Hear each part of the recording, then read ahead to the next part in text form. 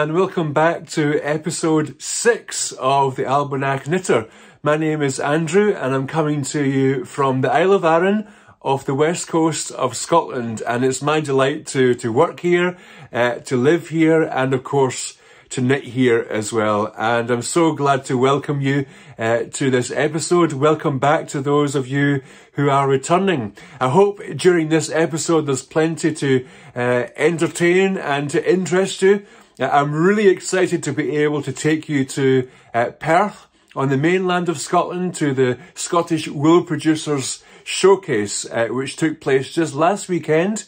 I'm also going to take you on a walk here on the island over to the west coast of our island to the old Clachan church, as well as showing you an update on my current projects, and there might even be a little bit of a demo thrown in for good measure. So great to see you. Let's get on with it. Now, the more observant among you will notice that I'm in a different place today. That's because we've got family here for Easter, which is lovely, but it means that upstairs spaces where I normally speak to you from are occupied. So here I am down in my little man cave in the office. So apologies for looking very studious with all these books behind me. But really, this is the tidiest space in the whole office. The rest of the place is an absolute tip. And apologies too in advance because I'm coming to you tired today. And when I'm tired, the right side of my face stops working. So you'll just have to put up with a droopy me today. But enough of that. Today is my daughter Katie's birthday. And ideally, at this point, I would be showing you a finished object because I've been knitting my daughter the Monday sweater by Petite Knits. But it has been a very busy period, so I have no finished object to show you as far as the jumper is concerned. However, I have made some good progress, and as I think knitting should be a nice leisurely activity to rest the mind and the soul, I haven't tried to soldier through that much with this jumper, but as you can see, we're really getting there. We've got the sleeves, we've got the raglans and a good chunk of the body, and onto the rib down at the bottom there. There's probably about 5 centimetres or so of rib to go. It's quite a wide rib. And then of course it's back for the sleeves. So, you know, I did try. I've done so many hours of knitting on that project, you would not believe it. And because of that, I don't have anything else to show you as far as progress is concerned on any of my other knits. So it's a bit of an impoverished program as far as what I've been getting up to. However, I did on the weekend cast on a sock that's a partner to a red sock that I showed you before. But as I say, that's not very exciting. So I've been doing the knitting, but it has been really busy, and I'm really keen to get that sweater finished now. So you'll have to give me plenty of cheering on to get that sweater finished. Ironically, it won't be finished, obviously, for the birthday, which is today, but it will probably be finished for the summer, and she will actually still need the jumper in the summer because it still stays quite cool here on the Isle of Arran.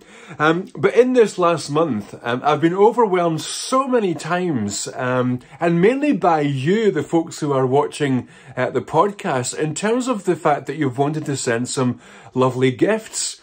Now, in that last little podcast I had where I was just sitting on my chair upstairs, knitting and chatting away, I mentioned that I was in the market for a new set of interchangeable needles. I've been using Knit Pro Zing, I think, for a couple of years now, and I have a good 2 sets of those, and I really enjoy them.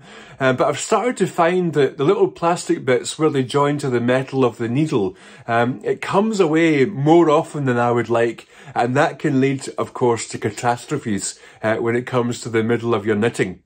To lose the cord from the needle when you're in a big round is just an absolute nightmare. So I've been trying to think, you know, I need to sort of upgrade my needles, hopefully to something that's a little bit better. And I asked for your recommendations, and you recommended all sorts of things. But then I was absolutely blown away because there was a kind soul who got in touch and said that she had some Chaigu needles just sitting doing nothing in her house, and she said she wanted to send them to me. Well, I have to say I had some tears, because she sent me these beautiful needles with all the cables and little extra bits and pieces. As well as that, she sent me 3 lovely skeins of yarn from Knit Crate while Knit Crate were still going. Some beautiful yarns and lots of other little bits and pieces of tea and pins and stitch markers, and I was just absolutely blown away by the generosity. That person did say that they wanted to remain anonymous, so I'm going to honour that, but to say a huge thank you for that extraordinary kindness. And I'm looking forward to casting on some new projects that will be able to make use of those beautiful needles. I'm so overwhelmed by your generosity. And in addition to that, one other lovely viewer sent me a gift. Having seen and heard that I was a bit of a kilt wearer, decided that she was going to use her lovely skills to knit me some kilt socks, and that's what she did. Absolutely amazing. Now, wait to see these.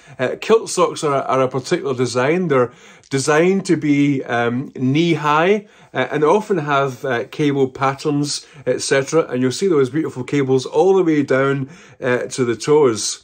And on the back side there, that beautiful cable in the turnover, and then some beautiful cables down the back, some shaping to sort of shape around the leg down to the ankles, and then the lovely heel with reinforced heel, and then the flat sole of the sock. And of course there's 2 of them. And these are absolutely beautiful, but I haven't tried them on yet, because my dear friend who sent them to me has sent them to me unfinished because she said she doesn't know how to do Kitchener stitch, and would I like to do a little demonstration on Kitchener stitch and finish these socks off for her benefit, for her friend's benefit, and also hopefully for the benefit of you, and actually for me, because I'm still a beginner as far as the Kitchener stitch goes. So we're going to do that. We're going to pause and have a little bit of a workshop on the old Kitchener stitch and see if we can learn something for ourselves today. Right, so here we go. I'm going to try and get ready to show you the Kitchener stitch. Now, I have to say that I am only just learning this stitch really myself. I often need some help while I'm doing it, but as they say, there's nothing quite like learning to do something by learning how to teach other people to do it. It takes you to a next level in terms of your learning. So that's what I'm doing now. Katrina, who sent these beautiful socks, hand knit for me, sent them on waste yarn. So I've now put them on to some needles, and I've threaded the thread that she's left with my little darning needle here, ready to start. Now, the needles are pointing to my right, and the working yarn is at the back. So that's how we're going to start. And so first of all, there is some setup stitches just before we get going with the process itself. So you want to try and get your stitches, in this case there's 16 stitches, as close to the points as possible, but obviously not in a situation where you're going to lose them. And so the first stage is the setup stitches. The regular Kitchener stitch really has 4 steps to it, which we'll come to in just a minute, but here we are with the setup. So what we're going to do is we're going to come to the stitches on the front needle. That's the needle without the working yarn. The working yarn's at the back here. So we're going to come to the first stitch on the needle facing me, and I'm going to go in as if to purl with my darning needle, and then just pull that thread through. And then on the back needle, that's the one that had the working yarn, the one that's furthest away, I'm going to go in as if to knit, and again pull that thread through. So that's just the beginning, the setup stitches for the Kitchener stitch. Now, as I say, there's 4 different steps, and I'll try and talk it through as slowly as I can in these steps that are coming up. So the first thing to do on the front needle is to go in and knit, as if to knit, and then take that stitch off the end of the needle. Take that stitch off the end of the needle. Pull a bit of yarn through, but while I'm doing that, I'm going to go into the next stitch on the front needle as if to purl, but I'm leaving it on the needles. So that's your first two stitches. Knit off, and then go in as if to purl. Then I move to the stitches on the back needle. And this time, I'm going to go in as if to purl and take that stitch off, and then go into the next stitch on the back needle as if to knit, but I'm leaving that stitch on. So you've got two little steps there that join. And then that's that. That's the 4 steps done. Just to give it a little bit of a tug to tighten it up, and then we're ready to go on to the next pair of needles, okay? So we go in to the front needle as if to knit, and we take the stitch off. So knit off. And then we go into the next stitch on the front needle as if to purl. So it's knit off, purl. Okay, and that's the front stitches work. And then we go into the back stitches. This time it's the opposite way round. It's not knit off, purl. This time it's purl, off, take a stitch off the needles, and then go in as if to knit, leaving that second stitch on the needles. Okay, pulling that through, little tug just to tighten it. And here we go again. Knit, off, purl,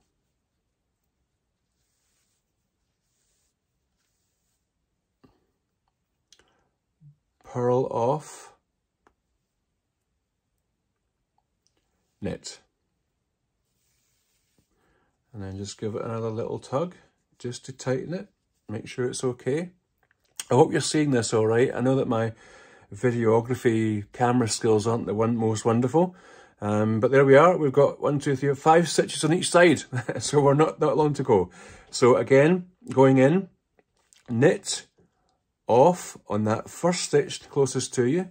So knit off and then go in as if to purl, leaving that stitch on the needle. Then go into the back, purl, off, and then going into the back as if to knit. Little tug, that's the next set of stitches, okay?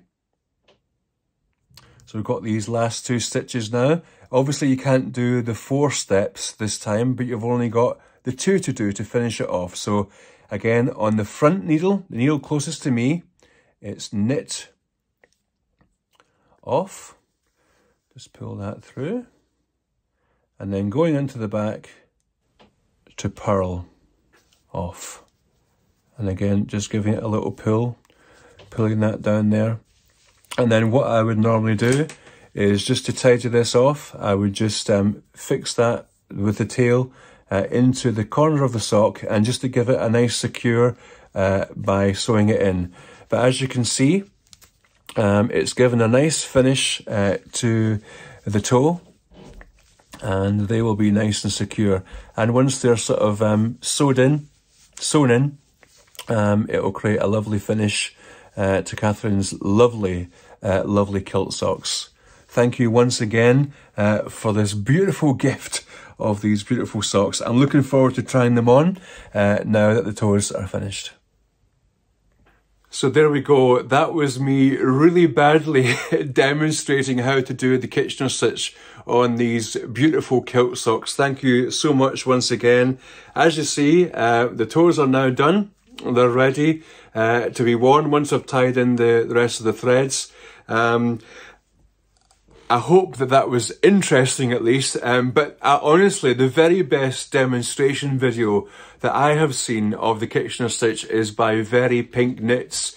And because of my terrible bodge job, I am going to link that down in the comments. If you really want to have a nice slow motion explanation and visual of how to do that Kitchener stitch really well, I really recommend that. But I just wanted to honour Catherine's kindness in sending through those socks and her request that we do Kitchener stitch on the programme. So there we go. Now I want to take you over on that walk that I've promised you, and we're going over to the west of the island to the old Clachan church, and I hope you enjoy this visit with me.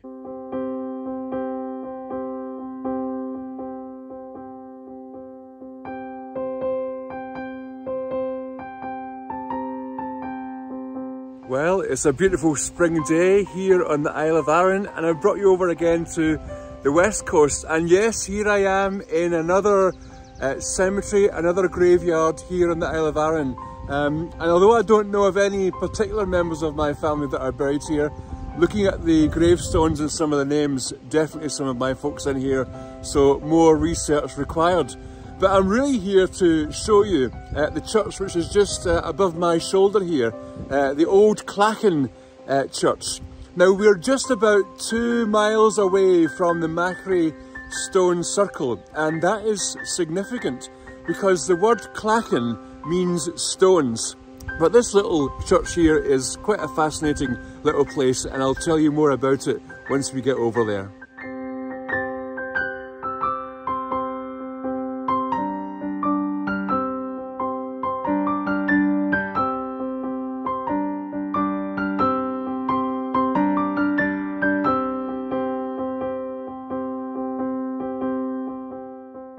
And so here we are inside the old Clachan church. Now this is situated in a glen, which is a Scottish word for a valley. But for many thousands of years this place has been sort of holy ground. The name Clachan indicates that long before this was a Christian site, it was very probably a centre of Druidic worship. The first inhabitants of the island would go to the Clachan, and Clachan is the Gaelic word for stones. So they would go to the stones for worship. The Druids were famous for having their places of worship in wooded groves and seemingly sacred places such as glens like this, a beautiful place, and where they would practice their ancient religious mysteries. But when the Irish monks, as I say, started to Christianise much of the islands and the mainland in the west of Scotland here, they would often go to the ancient places of worship, and they would begin their Christianization there. Now, I'm not saying that that was always a very pleasant experience. I'm sure they weren't always very nice about it, but their heart was to share the gospel, the good news as they understood it. And so they begin with the people where they were. One of Arran's saints, St. Malash, took up residence on Holy Isle, which I've shown you, over the other side of the island from here. But pilgrims would often start at this side of the island in this place, and they would make their way up the glen just behind me that way. And so it became a sort of pilgrimage route over there to the place where St. Malash had his caves and where he had his well, etc, etc, etc.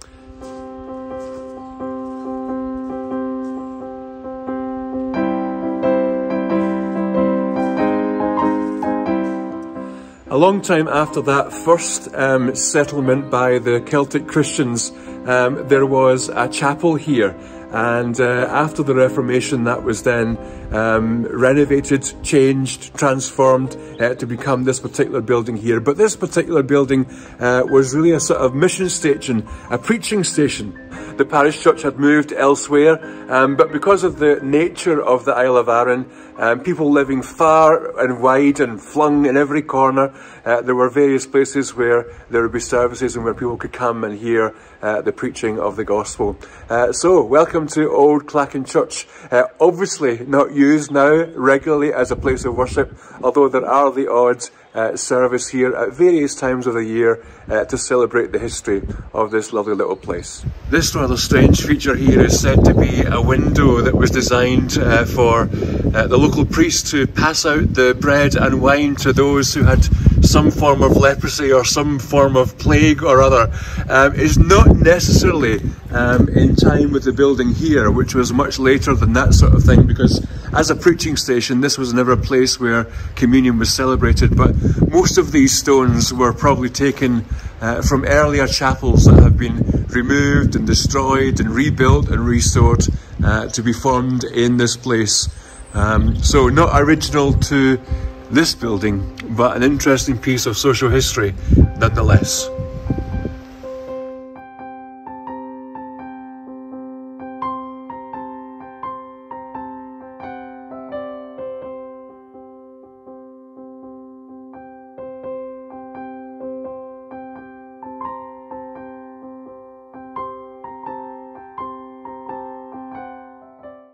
Now, if you have the surname of Curry, that is a name very closely associated with this part of the Isle of Arran. In fact, the burial ground just over the way has many memorial stones to the family there, but there's a large family in this part of the island, and this was their place of worship.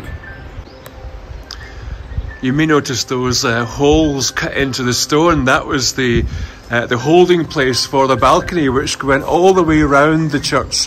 You'll see them there on that facing too. So imagine a balcony all the way around, and the pulpit would have been there just by the door. As I say, this was a preaching station. It wasn't a place where you would come for mass or communion. It was just purely and simply to hear the word of God in that Reformation period. And more's the point, if you didn't manage to get here early and get a seat in the balcony, do you guess where you sat? On the floor. Now, just through from the main sanctuary is this little room here, and as you can see, it's just a little add-on appendage, and this would have been the vestry. This is where the minister would have come in and lit his fire. He might have had a desk in the corner, and he would have prepared his messages and his sermons. And if I just lift you above the wall, you can see the beginnings of the glen, which would have been the pilgrimage route over to Albanach. You were desperate to have a look up the chimney, weren't you? Well, there you are. I hope you've enjoyed this trip up to the Old Clachan Church, and it's a privilege to share some more of our island history with you. Thanks for coming up.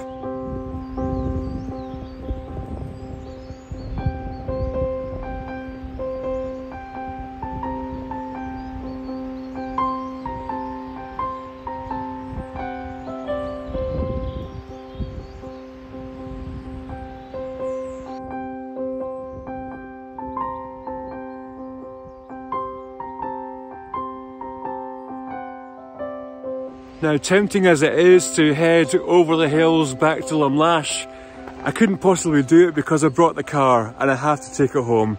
What a shame. Well, welcome back. I hope that little visit over to Clachan Church was of great interest to you, and it was great to be able to show you more of the island. It's just one of the real joys of doing this little podcast, is that I get to share this beautiful place with you. It really is a gem, and there are so many other places that I can be taking you. Now, as March draws to an end, I want to thank you so much to all of you who have participated in the Gansey Motif KAL. The Gansey Motif KAL. I wanted to encourage people to explore the traditional Gansey motifs that are found from the British Isles on fishermen's sweaters, often depicting things that you would see around the harbour, or representing places or people, patterns that would be incorporated into traditional garments. And I pointed out to you Di Gilpin's beautiful Gansey Motifs stitch book as a resource for that. And of course I put out some Isle of Arran motifs myself, recognising that the island was not represented in some of those traditional designs.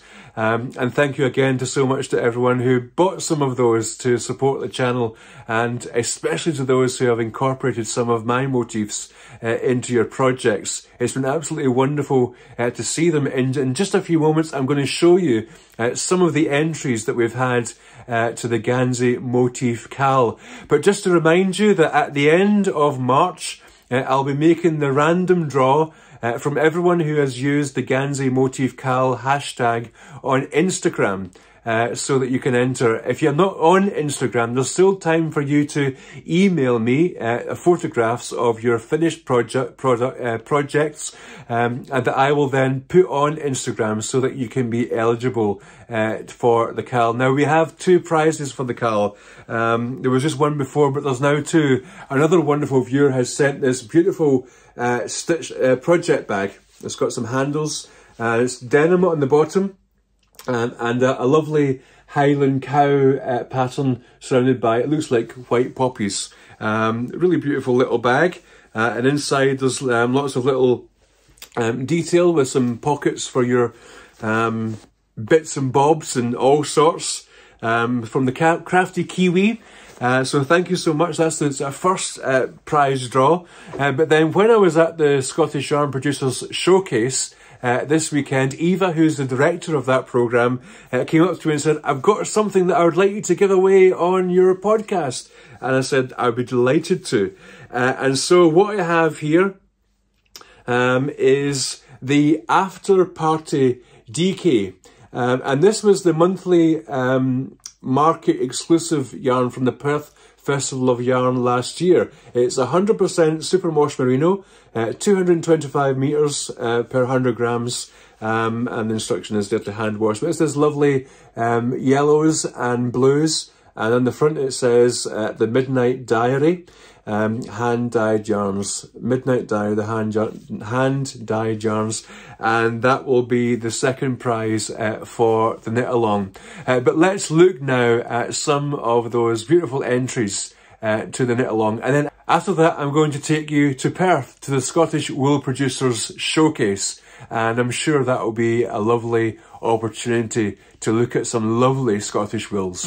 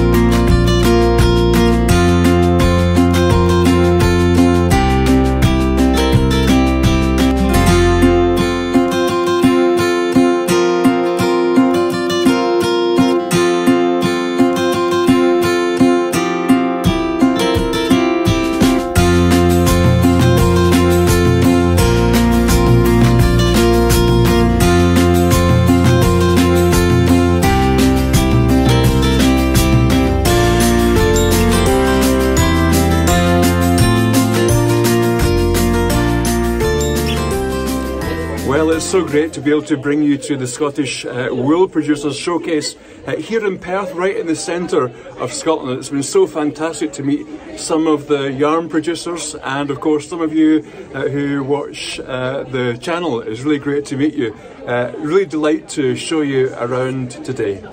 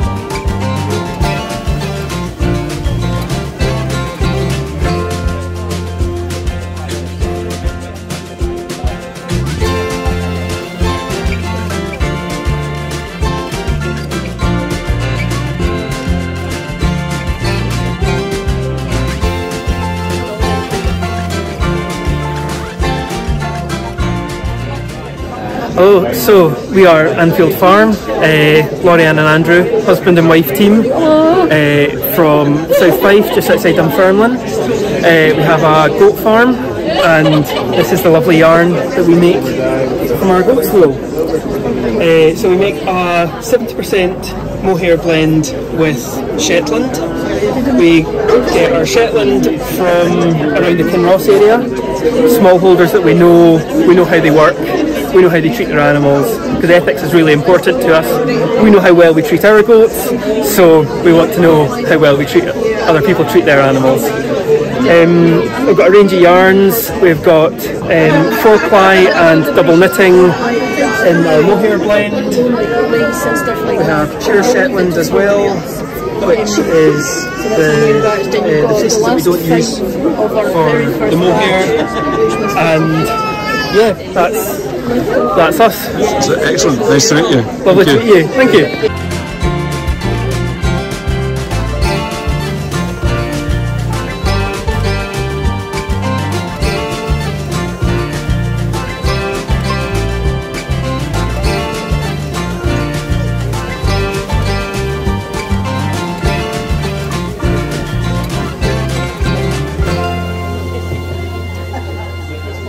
I'm tempted to buy it all, to be honest. I don't think my wife would be very happy though. Oh, depends on the wife.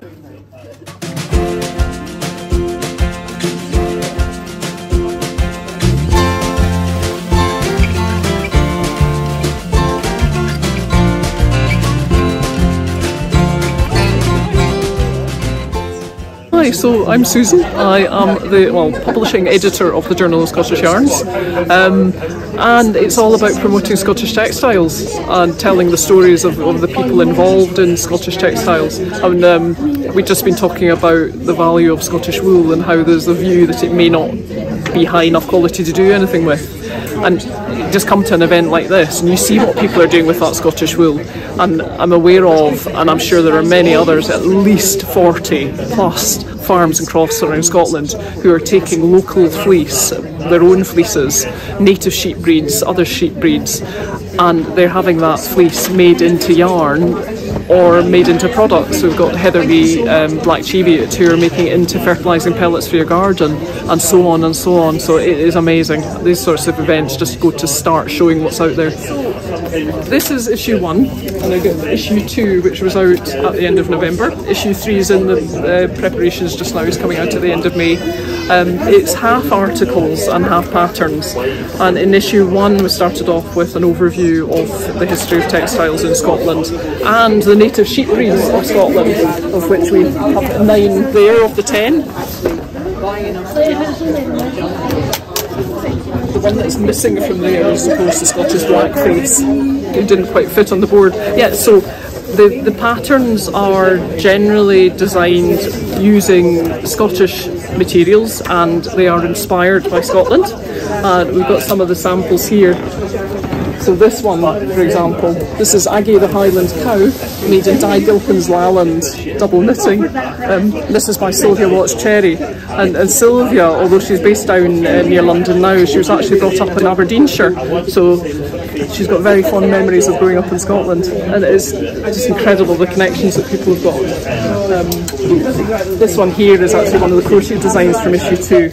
This one uses Jameson of Shetland double knitting, and it's Granny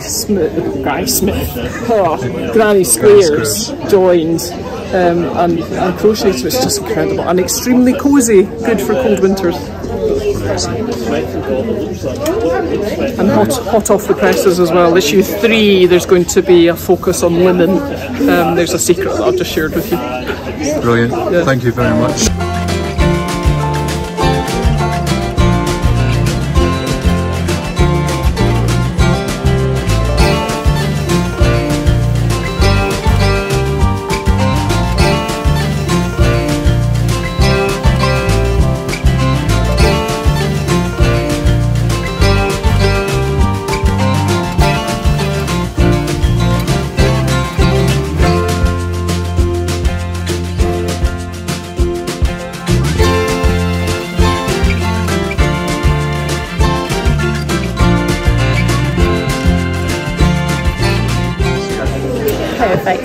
I'm Ruth Ashton Shaw and I'm from Lowolgeth, Stedin.